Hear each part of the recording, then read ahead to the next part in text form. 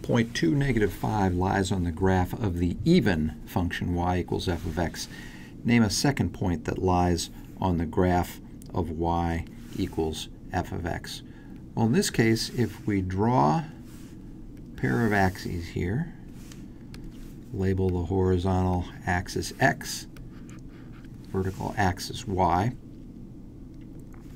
put in a few tick marks here,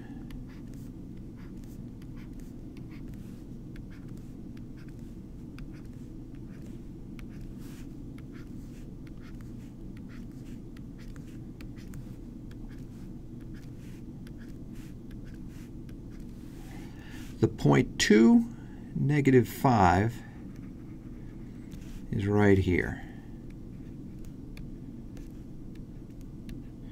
We don't know what the function is, but we do know that the function is even. If it is even, it is symmetric about the y-axis. So let's draw in an example of a function that would be even.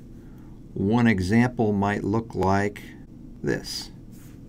Start it here, go up to here, and then from here, go back down. So there is a function that looks like it's about symmetric about the y-axis. Let's see if we can come up with another one here. So here is a second function that would be an even function. It might look something like this.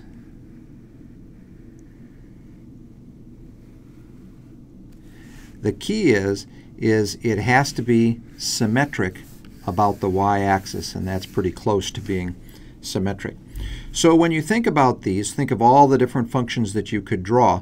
The one thing that will be true is this point 2, negative 5 will have a mirror image over here, and the point that is over there is going to be negative 2, negative 5.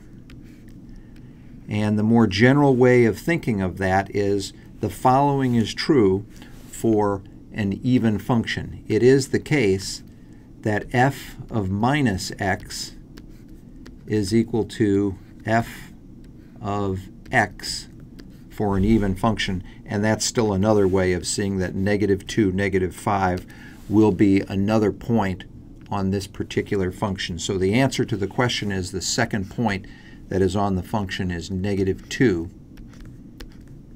negative 5 must be on that function.